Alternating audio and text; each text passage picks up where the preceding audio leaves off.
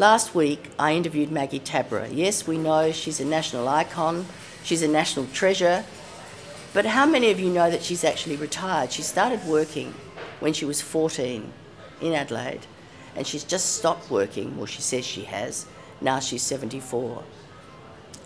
That's 60 years, every day, working hard.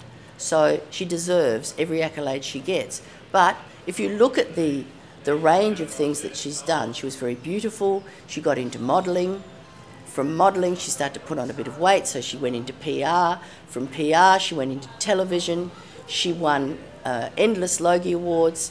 And then, of course, gradually, she just became part of our national consciousness. Maggie, Yes. you've retired. How do you reckon you're going to go doing nothing? I mean, you've been a worker. Ever since Tall Poppies, you said, put me down as a worker. What do you think you're going to be doing now? Maggie T insisted that I appear in the next brochure, which is the summer brochure.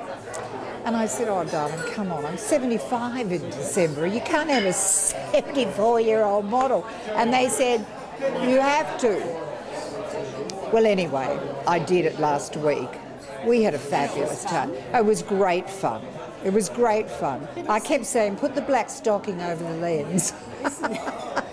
I mean, that's why I gave up television, you know. I know you at 74. High definition television came in and I thought, this is your cue to go out. You started work at 14. Yeah. You finished work at 74. Thank you. That's 60 years of work. It's too long. How do you think you're ever going to spend these next years? The problem is you're a perfectionist. What are you going to do now?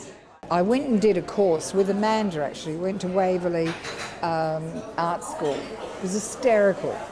The place drove me mad because it needed painting, it was grubby, I couldn't bear it, it was cold.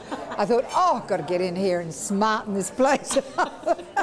And Amanda said to me, Mum, you're supposed to be creating wonderful, you know, artworks. What are you doing complaining about the housekeeping? I said, it's bloody awful. Anyway, the thing was that I was there and I did all that, but, you know, the artist, a very good artist that was instructing, and he said to me, Maggie, you can't draw a perfect like that. He said, you can't. It takes years and years. And I thought, oh, Jesus, I'm off this. Oh, you thought I haven't got time? No, I haven't got time. I haven't got time. But you have got time, really, you know. This is... I'd have to be singing a chorus, if this all there is, is this all there is. I was working for someone and we did some research on it, and I said, you know that most people sadly spend the last 20 years of their life being miserable. That's right. Not me.